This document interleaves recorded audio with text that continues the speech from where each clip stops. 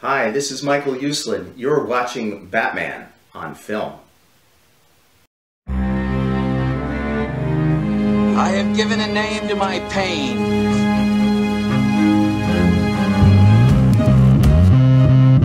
The Batman.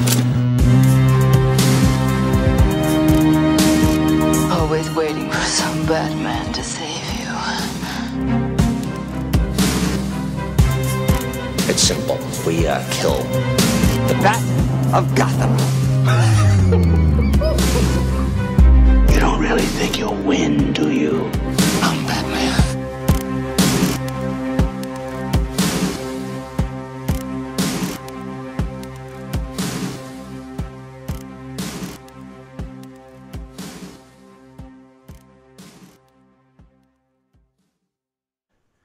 Hey now, welcome to episode number 58 of the Batman on Film vlog. I am the founder of Batman on Film, Bill Jett Ramey, and with me from way up north in Minnesota, my second home state though, Garrett. That's my second home state, is Garret Grev. Hi Garrett, how are you doing, man? I'm doing well, sir. Yeah, why not be all the way at the top, Yeah. you know, north, all the way north and all the way south, It's you know? basically, yeah, it's basically that. It's Yeah. right in dead center, north and Right. south, yes. You don't have to change time zones, you know, No, when it's, that's correct. That's yeah, correct. you can just flip back and forth based Yep. on the seasons, you know, why not? The only thing it takes me getting used to is being there Minnesota in the summer and in the winter, because in the summer it stays light at least Yeah. an hour longer than it does here, you know, Yeah, because of the it really- geography.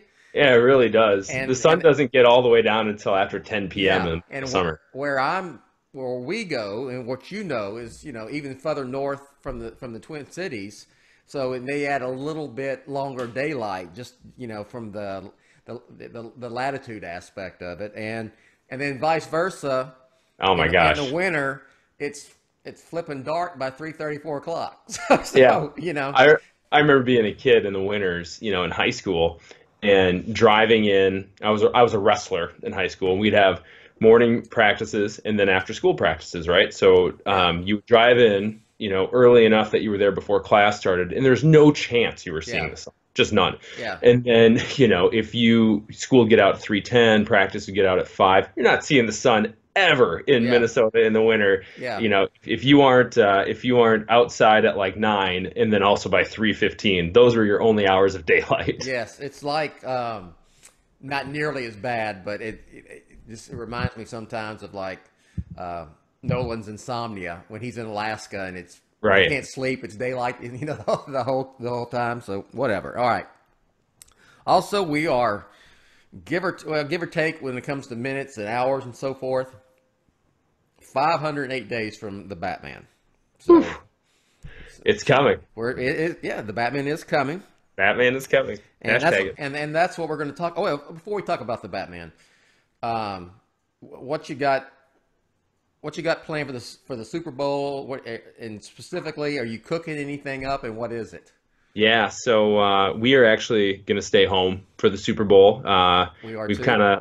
we've always got a party at the Grev house just with the amount of kids we have. So we'll be home with the boys. My wife's actually away on a girls' weekend trip. Okay. She brought our youngest with, so the new baby is with. So it's just me and the big boys. And we're going to be making some chili today. All right. Probably making some buffalo wings and you know, some assorted chips and snacks. Kind of going to be a snack dinner.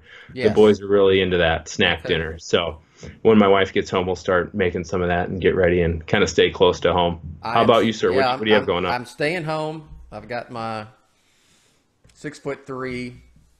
Yeah. Was 265-pound offensive lineman here who eats a lot, but he's actually since football's over with, he didn't have to keep his weight up anymore. Yeah. He's down to about 230. So he's Man, he's on the slim down. He's lost about 30 pounds since football season, and that doesn't mean that he will not partake in food.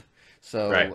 I made a gumbo, and specifically it's called a green gumbo or a Goomba Zerbs, or you know, down here how would we say it? gumbo, zerbs, whatever. I'm trying to sound Cajun there, but it's essentially it's a chicken and sausage gumbo, but you add assorted greens. I used a mix of collard and kale, and we sampled it last night because like chili, anything like that, any kind of stew or anything, soup, it's always better the second day. Yeah. Yeah. So I made it yesterday. Yeah, and it was. You got to let it simmer for a long time, or just say pause. We'll come back to it tomorrow. It's something else, and we'll have that. I think we're gonna do some chicken wings and just other stuff like just assorted type of snacky stuff. So anyway, who you got in the Super Bowl? Who you pulling for? Who you think's gonna win? Two different questions. Absolutely. So I think, I think Kansas City wins. And I'm actually pulling for the Niners, which is a little bit weird because I think a lot of fans typically say, like, whoever beat your team out of the playoffs, you want to see them go down. And I'm not that at all. So the Vikings lost to the 49ers in a pretty big way. And then I was taking the Niners versus Green Bay the next week. Happy to see them, kick Green Bay out. So now I'm looking for, I'd like to see an NFC championship. I'll be the NFC homer. Okay. But I think KC probably gets it. And I'm fine with that. I'd like to see Andy Reid get a Super Bowl. I'm usually an NFC guy because of my beloved Dallas Cowboys. However, it would go against every fiber in my being. Yeah. To pull for the San Francisco 49ers. And if you know the history between, I was 16 years old when the catch happened in high school, and I'm still not over that yet. It's been, almost 40 years now. And, right. Yeah. That's hardwired into you at this point. Yes, there's going to be no way around it. If Green Bay was in the Super Bowl, would you pull for them? No.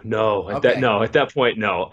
Okay. Absolutely not. I think that's just it. It's like, where's the history? Where's the rivalry? I've never been a 49ers fan, and some of their fans this year, I think, have been obnoxious. So it kind of would pain me to see them get the win. I don't know. I guess what I'm saying is I'm just looking for a good game. I like Pat Mahomes. He's a great young quarterback, and Andy Reid's a talented head coach. It would be fantastic. I think it's going to be a good, hard-nosed football game, and it's kind of it might be a little bit of a referendum on old school football versus that new air raid offense. True. So we'll see what happens. I will be pulling for the team formerly known as the Dallas Texans. If you did not know that, they were the Dallas Texans in the AFL in 1960. I think they spent 2 or 3 seasons in Dallas. Them and the Cowboys both shared the Cotton Bowl as their home stadium, and they kind of started out even, and then the Cowboys became a little bit more popular, and so Lamar Hunt moved them to Kansas City, where they became the Chiefs. But I will pull for the Kansas City Chiefs / old Dallas Texans, and I think they're going to win. I like Mahomes, and he's a Texas boy, and you know what? Even though Andy Reid coached another team that I have a tremendous amount of hate for, it would be the Philadelphia Eagles. No joke. I do like Andy Reid, and I like to see him get a Super Bowl. So, agreed. All right, that's enough of. Well, it's never enough of it. I can do whole shows on this and on cooking. So, but let's talk. We got to have you on. What are the odds? Sometime we can do just a full football show, so the Batman fans don't have to get annoyed by us for the first. I would love to. Minutes. So, this last week, golly, has it been a week? Was it Monday or so? Anyway, within the last week, Warner Brothers sent out a starter production press release for the Batman. Obviously, we kind of knew this from Matt Reeves' tweets, which I love the way he announced the cast. And he the day before, he kind of announced the start of production because he had a cool picture, on Twitter announcing it. Day one, and then with a clapperboard or whatever you call placard those things. Placard, yes.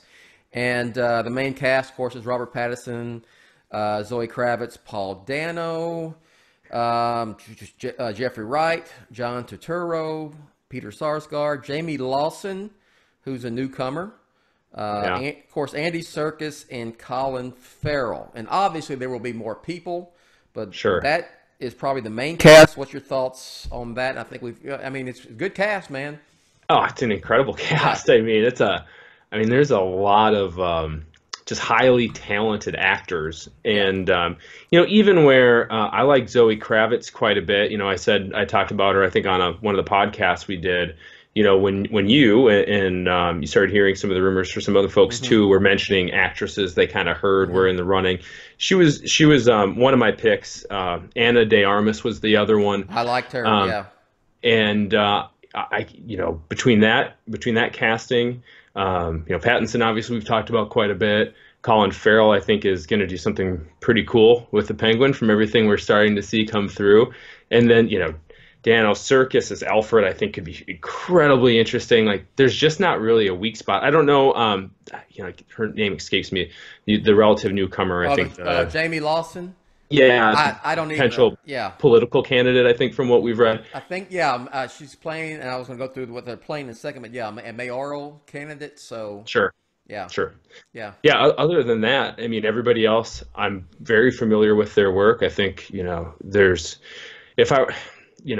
I think they're all very strong actors. It'll be interesting to see what Zoe Kravitz brings to the role because she's kind of been doing this thing, or at least getting these roles lately, where she's just a little bit kind of hazy, or is playing a character that's kind of working through some stuff and is fairly distant. So I'm used to seeing her for probably the last 3-4 roles take on a character like that. She's like that in Pretty Little Liars, or not Pretty Little Liars. What's that other? Big Little Lie, on HBO. So it'll be interesting to see her approach to Catwoman, which I think will probably be something a little bit different. And she is very skilled. So I'm hoping she doesn't get typecast and just playing that sort of, distanced, affected role. Yeah, you would think Catwoman would be a very assertive, absolutely, confident right. woman, in general. So yeah, you're right. So the main villains, I guess we could say that Catwoman, is Catwoman really a villain? I mean, she's a anti-hero. I mean, but she's, I guess, quote unquote, she's a villain. One of the villains. Yeah, I guess, it's funny. So you and I were talking yesterday, and I mentioned my wife's out of town. Yeah. Typically when my wife's out of town, the boys watch a little more TV, and we watch a little more superhero TV than we do when mom's around, making sure we're educational. And we watched a couple episodes of the animated series off the DC Universe app, and the boys had the same question for me. Is Catwoman really bad? Is she really bad, Dad? Because they seem like they're friends, but she's stealing things. I'm like, well, boys, it's a complicated relationship. You think about this. Yes. All the way back, to the 66 series and different comic book interpretations. Back to her, this is the 80th anniversary of Catwoman. Right. Back to her original incarnation in Batman #1 in 1940. There was a dynamic there between the two. So, and then obviously King did his whole Bat-Cat run to, different people have different responses to that. But yeah, it's certainly tough to label her as strictly a villain at this point, right? It's something else. Yeah. So villains, just for the sake for this show, Catwoman, the Riddler, Carmine Falcone, and the Penguin are the how many? That's 4 main villains. My take is that Matt Reeves has a trick up his sleeve that we probably won't discover in that regard until we see the movie.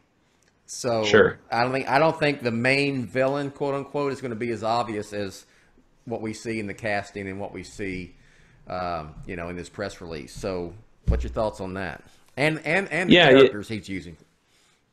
Yeah, it's interesting, right? Because I think he had that tweet months and months ago with the 60s series costumes on the mannequins, and lo and behold, telling us right then and there, you know. So here's what you're getting, and so I've sort of thought about this a bit. Like, is there something else? Is there a trick up his sleeve?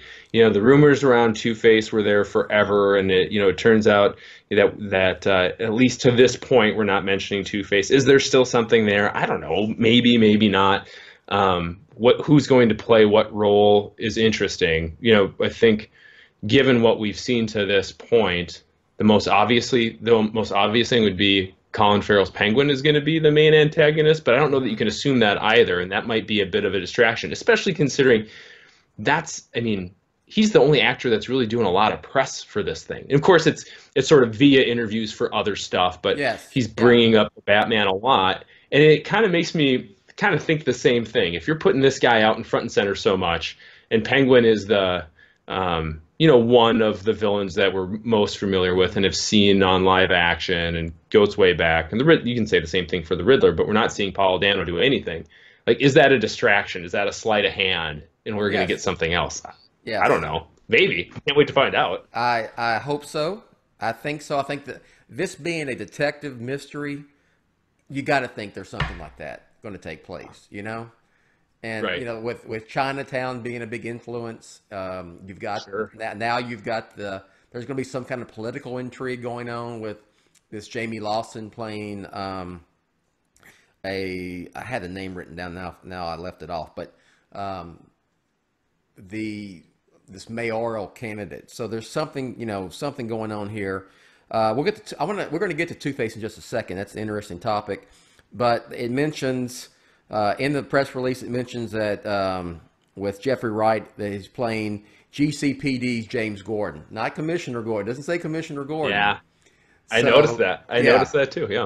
So, what rank is Jim Gordon in this movie? Is he sergeant? Is he lieutenant? I don't think he's a street cop at all. But I don't think he's commissioner in this. Yeah. No, my money's on lieutenant. My money's on lieutenant. It's funny. I watched Batman Begins last night after I got the boys down, and then the final scene where he says, "Well, it's Lieutenant Gordon now," and Batman. Yeah. And it feels like we've kind of been saying this feels like maybe a year 2, year 3 Batman. Yes. Which would probably lend itself well to Lieutenant Gordon. We're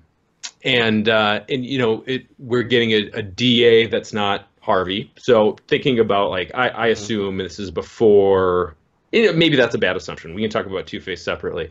But it feels like this is not yet Commissioner Gordon. And, maybe this is part of the story that earns Gordon his promotion too. Who knows? And that's the thing I had next to talk about. Thank you for that segue there, sir. That Peter Sarsgaard is playing District Attorney Gil Colson. So Gil Colson is the DA of Gotham. Is it after Two-Face, after Harvey Dent, or is it before Harvey Dent becomes the DA? Is Harvey there and he's assistant? Is Harvey already Two-Face and this is his replacement? I don't know. I think we heard rumors, months ago at this point, when people, and I'm not sure how verified they ever were. I don't think they were really verified at all. That if we got a Two-Face in this movie, it was going to be a Two-Face, kind of fully realized. I will say this, Garrett. I believe Two-Face was in the script at one time, and then upon additional rewrites and polishes, the character was removed. So that doesn't necessarily mean that Harvey is Two-Face, but it doesn't mean he's not either. Maybe he, Sure. I think, like Reeves said that Reeves did say that the Rogues Gallery exists. He said that publicly. There's a Rogues Gallery. So we'll see. I think there's that part of me that would like to see Harvey be DA for a film or maybe 2, and he's like super, and then Two-Face. But if he's already Two-Face, I have no problem with that either. So we'll see. We'll see. So it's just I love the dynamic that these characters he's come up with, and it mentions the behind the scenes crew. Of course, our friend Michael Uslan is, of course, returning as one of the executive producers. What I found a little interesting, but not that much, was that Ben Affleck is no longer listed as a producer on the film. I totally missed that. Yeah. I've read that thing I don't know how many times. I did not realize that. And when they announced, when they announced Reeves' hiring a couple years ago, it listed Matt Reeves as one of the producers, along with Jeff Johnson. Jeff Johnson not mentioned in that either. So Yeah, Ben Affleck and Jeff yeah, Johns. So yeah, I'm not skilled enough in the behind the scenes or knowledgeable enough in the behind the scenes stuff, but that tells me, page one rewrite, obviously, and then enough would have had to change. What's interesting to me though is, and maybe you were planning on bringing us there. I've had this quick yeah. convo a few times on Twitter. The press release calls this the Batman, And yes, exactly. and Ben Yeah, Affleck's movie was The Batman, which I always thought even the name might be enough to keep him with some executive producer credit on the film, no matter if they completely stripped the story away 100% and nothing was the yeah. same. But, the debate's been online and little conversations of, is this a working title or a, whatever else it's called, not secret title. That's not the word I'm looking for, but you know what I'm saying? A la Blue Harvest in Star Wars, an intimidation game with Batman Begins. But to me, if it's in the press release, this thing's called the Batman, is It's it the not? Batman. Yeah, it is, and it's. I love the name. I mean, it's almost. It's much going. Instead of calling it Batman for the third time, from the '66 movie Right. to the '89 movie to like the 2021 version of Batman, just adding "the" in front of it makes it kind of like that, but something different as well. And Yeah, you might as well put a yeah, period at the end yeah. of the title. And I It think feels like it's trying to be definitive. it might have been a title that maybe Warner Brothers kind of said, we'd like to call this the Batman. And, and it's not, I don't think it's a deal breaker with Reeves. Well, I'm going to call it something else. And if not, I'm going to, I think maybe Reeves said, that's a damn good title, because Sure. he did come on board not to continue what Ben Affleck was doing. He took the gig to make his version of Batman with his actors and his choices of story and everything else. So I like the title. You like the title? Is that cool with you? Yeah. Or? Yeah, I do. I think it's sort of, we've got Batman, we've got Batman something, Yes. Forever I was gonna Begins ask and about Robin, that. whatever. Yeah. And then The Dark Knight, which I think, personally as a fan, I've been clamoring forever, like, oh, it'd be so cool if they called the movie The Dark Knight, because it's, Yeah. probably the second most known thing to call Batman. I don't know if we'll ever get the Caped Crusader, but Yeah. but to go back and say the Batman, and it does two things for me. It makes me think that it's early in his career when people wouldn't have called, the hero alias of Bruce Wayne just Batman, like that's his name.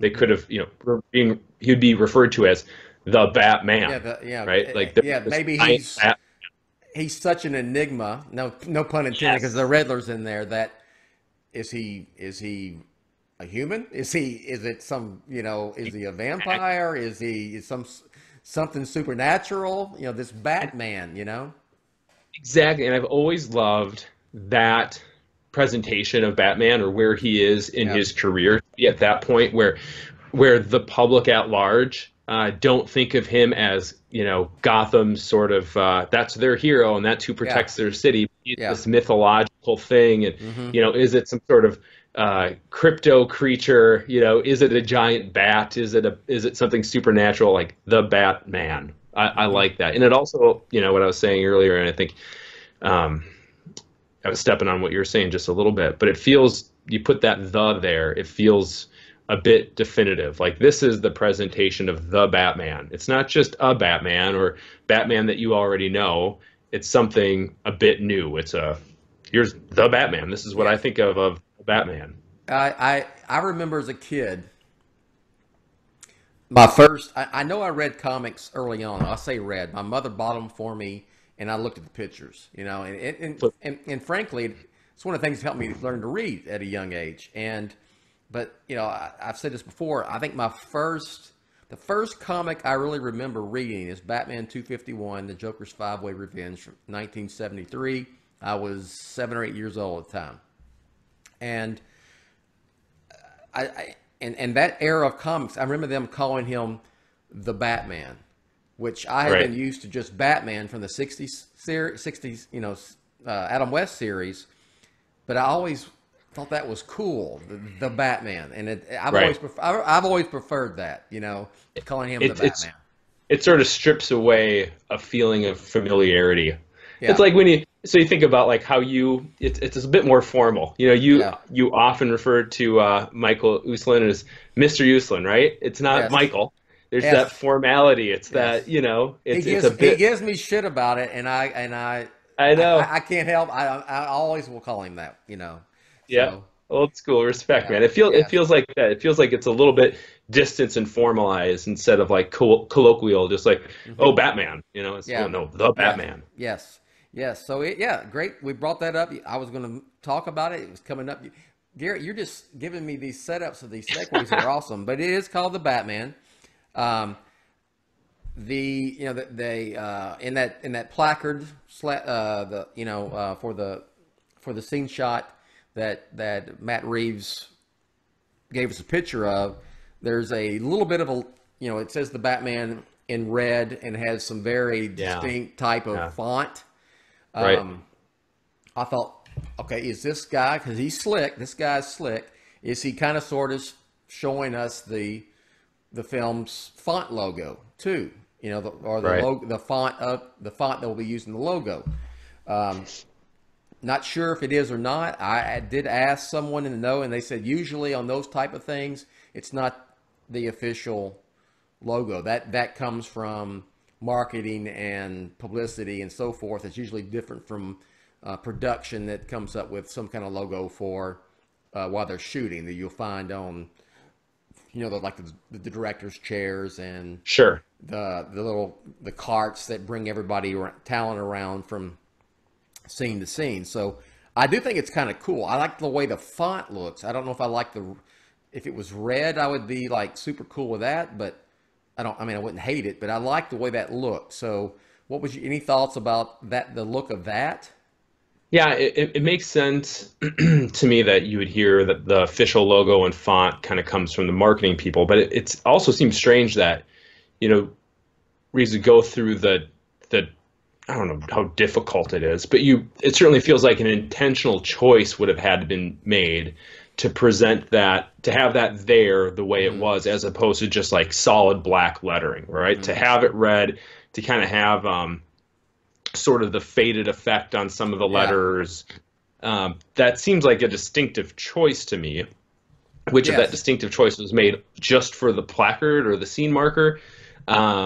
Okay, sure. Well, I guess he's hyper detailed. It just would be surprising to me to go through that amount of effort and not have it tie into anything else, I guess. I did a search on Google, like for the scene placards for like the Dark Knight from Nolan's films, and they did have that little, like in my mug here, that logo, but the font was very general.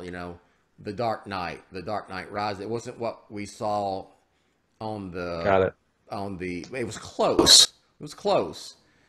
Because that was a very that font was very nondescript. It wasn't extremely unique, to anything. Very plain. This has a little something to it, the fade out, like as you mentioned, almost kind of looks like typewriter type print that's not completely, doesn't really hit, old school typewriters, right? That, they kind of leave something behind.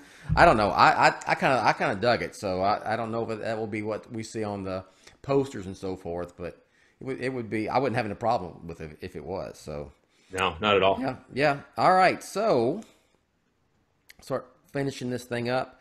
Birds of Prey comes out next week. Oof. Look, I'm going to see it Wednesday night at a press screening. Review will be up next week. It's getting very good reviews. Very good reviews. Like very good. Real quick, because I don't want to, segue. I still want to talk about the Batman. There's a point of bringing that up. Real quick, what's your excitement level? When are you going to see it, and et cetera, et cetera? Yeah, higher than I was expecting. Oddly, I mean, I was always going to see it. I was. Oh, hey, buddy. This is Christian. Hello there, buddy. Can you give me a few minutes? Yeah. Sorry, Bill. No, I was I was always going to see it. I wasn't, it wasn't one that I was sort of counting the days down for. It looked interesting. I really liked, Margot's approach to Harley Quinn. But as the reviews have continued to come in, more and more excited to see what's going on. And I think they've done the right amount of show in the trailers. So I'm in. I'll probably see it. I don't know. I'll probably end up going Thursday night. I was going to say maybe over the weekend at some point, but I'm guessing by then I'll start getting more and more excited each day. What I found, and before I move on to why I brought it up, is that a lot of things are like, this is laugh out loud funny.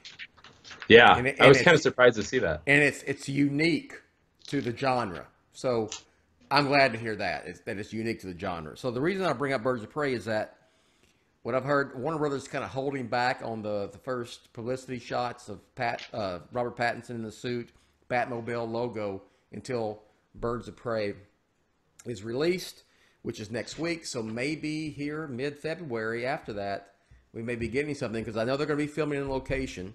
And sure. I would hope, and I think they're smart enough to beat the spy pictures to the punch and get out good shots of the Batmobile and the Batsuit. So yeah, certainly for the suit, the Batmobile, I think they'll want to be able to present that on their terms, and then also to sort of, not. I agree with you about the Birds of Prey thing. So Birds of Prey comes out, you give that a couple weeks for it to do its own thing. You don't drown out the positive sort of vibe that that's getting. You let that word carry itself before you come back over the top of it. Because then you sort of get this double up effect, right? As opposed to just one drowning out the other. Yeah, you don't want to, you don't want to drop the right in the middle of this hype for Birds of Prey with Warner Brothers number one IP, Batman, and everybody, that's the focus. All right. Before we leave, I just want to say, of course, everybody knows John Bierly passed away. Been with Batman on Film for probably 20 years, or almost 20 years. Reviewed Batman for me. Me and Ryan Haas did a in memoriam podcast this morning, and I thought he was the best writer on Batman on Film. Yeah.